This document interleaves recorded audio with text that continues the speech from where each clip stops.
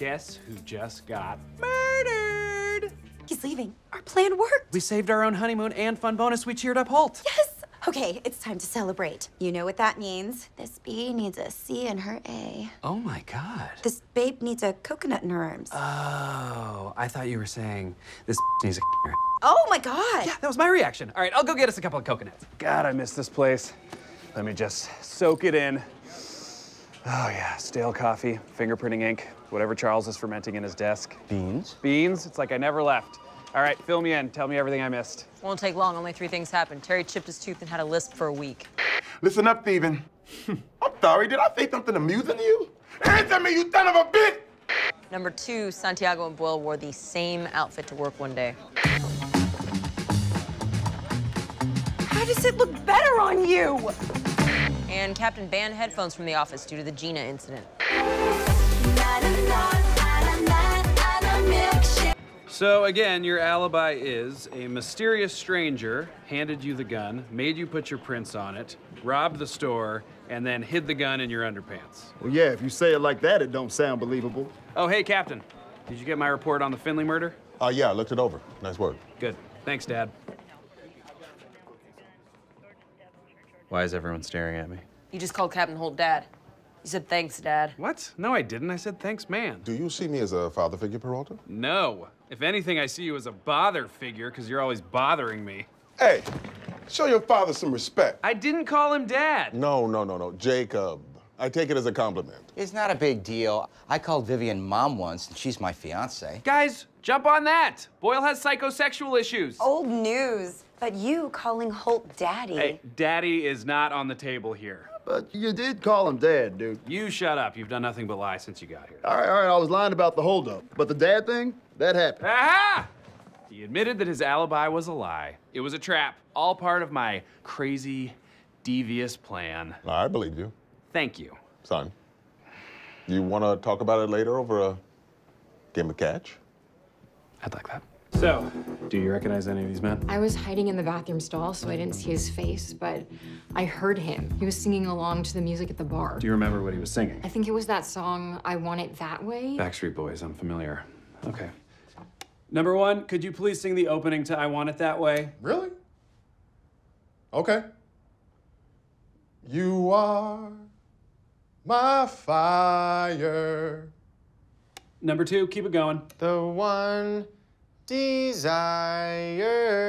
Number 3. Believe when I say. Number 4. I want it that way. Tell me why. Ain't nothing but a heartache. Tell me why. Ain't nothing but a mistake. Now number 5. I never wanna hear you say, woo! I want it that way. Oh, chills. Literal chills. It was number 5. Number 5 killed my brother. Oh my God, I forgot about that part.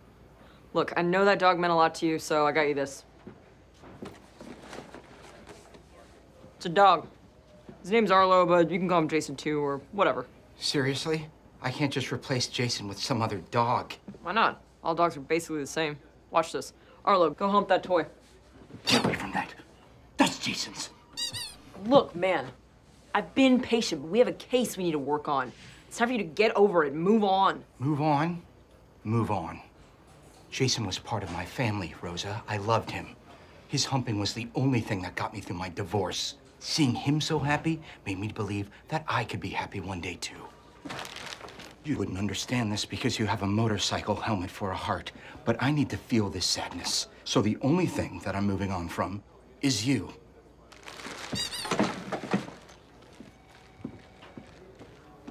So I, like, have a dog now? I've only had Arlo for a day and a half, but if anything happened to him, I would kill everyone in this room and then myself. Very violent eulogy. I like it. For you, and you, and you. What are these? These, madam, are STDs. What are you talking about, buddy? STDs.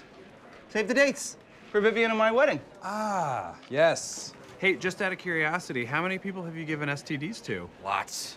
Like 100. What's going on?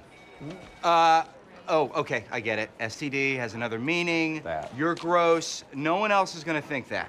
Everyone is going to think that, but it's sweet that your mind didn't go there. Thank you. It is kind of sweet. Will your first dance be to You Give Me Fever? Will you be serving crabs at the reception? Do you have herpes? Guys, this is my wedding. This is important to me. No more jokes. You're right, and we're sorry. Yes. We love you, buddy. Warts and all. Sorry, I made a rash decision. I was itching to say it. Okay, I'm done. I have an STD. So just RSVP or? Yeah, the number's right on there. Great. Come on, sir. The math thing isn't the problem. Night shift's keeping you and Kevin apart. You two just need a bone. What did you say? Don't say it again. I said you two need a bone.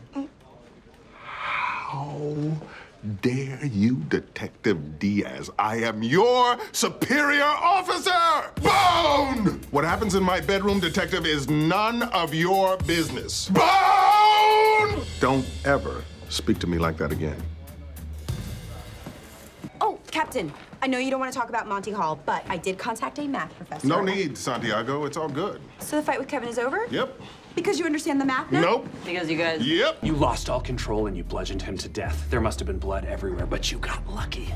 You were in the surgical suite. It can be sterilized. You never would have gotten away with it in your carpeted office. That's not what happened. Don't say anything more, Philip. And your office manager would have heard all of the screaming, but she was at her grandson's play. Lucky again. You're wrong. You put Robert's body into a wheelchair and shoved it in the elevator. It's a miracle there wasn't blood everywhere. That's not true. Now you're in the garage with a corpse. You panicked and left your phone in your office, and you don't have your car keys, but Robert's are in his pocket, so you put him in his car and you take off. No. You can't believe what you've done. No. Philip. You're flustered, you have no GPS, so you just start driving. No. Philip. Next thing you know, you're in the Pine Barrens and it hits you. Your uncle's cabin. He has a place there. You're the luckiest son of a... It wasn't luck. Yes, it was. You got lucky at every turn. No, I knew exactly where I was driving. I left my phone in the office on purpose. I was in a surgical suite by design, and I didn't use some glass award that any idiot would clearly see was missing. I made a rod out of a special dental polymer, killed him with it, then melted it back down. It's already in the patient's mouth, son.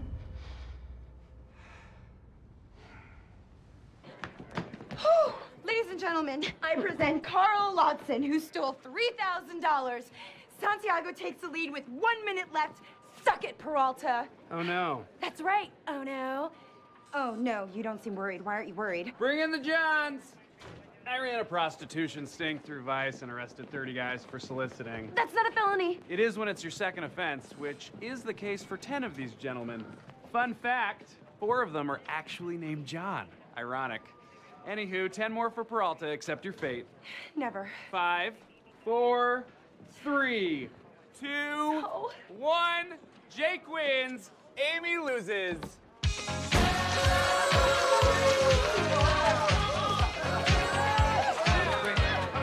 Look!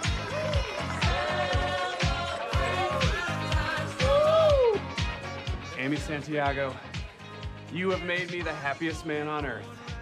I spent $1 whole on this ring. Will you go on the worst date ever with me? You have to say yes. Yes. She said yes!